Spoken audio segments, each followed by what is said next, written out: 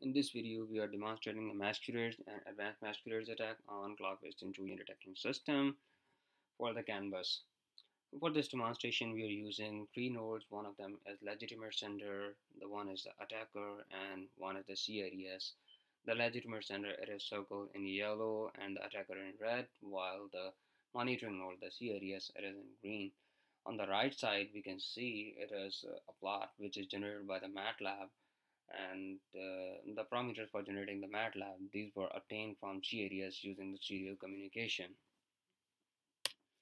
At the start, the legitimate sender it is sending the message, while on the right side we can see the visual analysis of the clock behavior, and it is quite linear, though it is not perfectly linear, but it is linear. And at this point, the clock, uh, the legitimate sender, it suspended the uh, message transmission, and the attacker that was sending the spoof messages at k is equal to 20. Okay, in the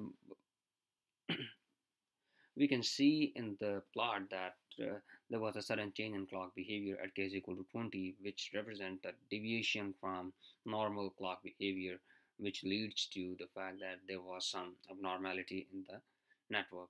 Now we are going to observe the clock behavior when Advanced Masquerades Attack is launched. Advanced Masquerades Attack, again, it is an attack proposed by us, which exploits the weaknesses in clock-based intrusion detection system.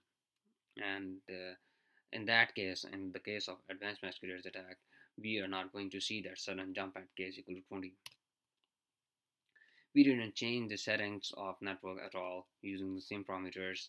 And again, here right now it is sending the message. But one more thing is that we are learning the behavior of clock.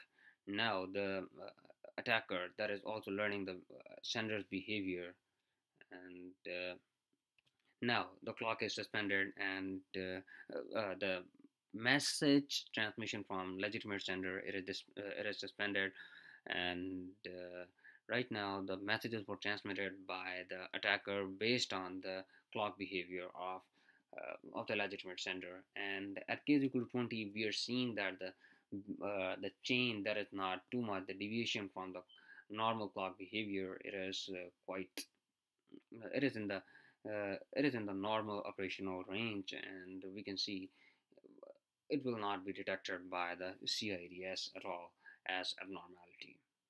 This is because the Advanced Masquerades Attack that is exploiting the weaknesses in the architecture of CIDS. Thank you for watching the video. For any questions, please leave your comments in the comment section. Well, I'll be more than happy to answer those questions. Thank you.